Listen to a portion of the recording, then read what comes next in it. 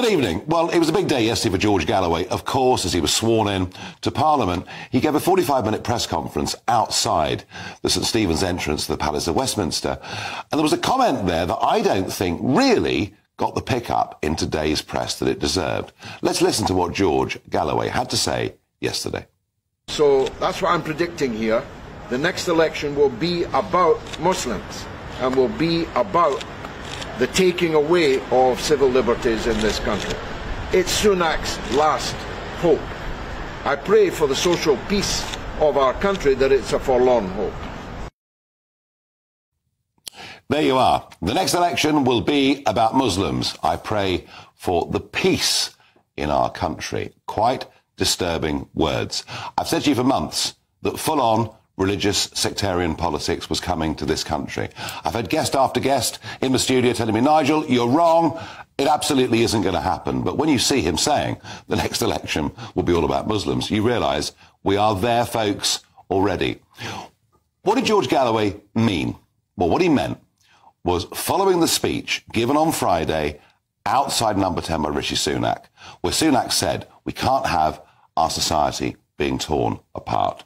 What Galloway is saying is the government will start to get tough on people who march in the streets, chant from the river to the sea, which, as you well know, means not just the abolition of the state of Israel, but in many cases what they really mean is getting rid of the Jews as well. That they won't allow these kind of protests. They won't allow this kind of intimidation. They won't allow mobs to gather outside Parliament. Won't allow them to harass MPs, local councillors, and that the police are going to get tough. And what George is saying is that Sunak is in desperate electoral trouble.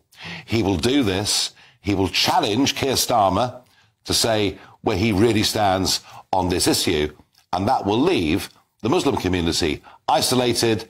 And what George really means is he wants the Muslim community to feel put upon. He wants them to feel they haven't got the same rights as the rest of us in this country. This is the politics of full-on religious division. He wants Muslims to feel that they somehow aren't as equal in Britain to the rest of us. When it comes to him talking about he fears for the peace, well, I fear for the peace. I fear for what happened in Parliament Square just the other week.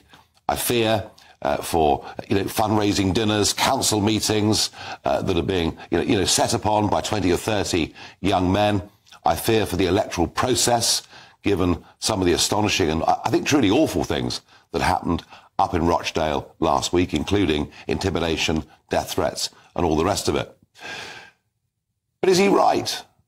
In electoral terms, is the next election all about Muslims? I want your thoughts on this, please.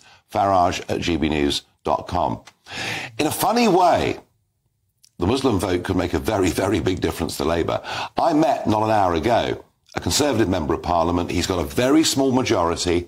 Labour are challenging him. But if Galloway's party puts up a candidate, he'll probably hold his seat. So there could be all sorts of consequences. But what about the very concept of the Muslim vote, of now the organisation called the Muslim vote? Is this a good, healthy thing? I worry that it's deeply, deeply divisive.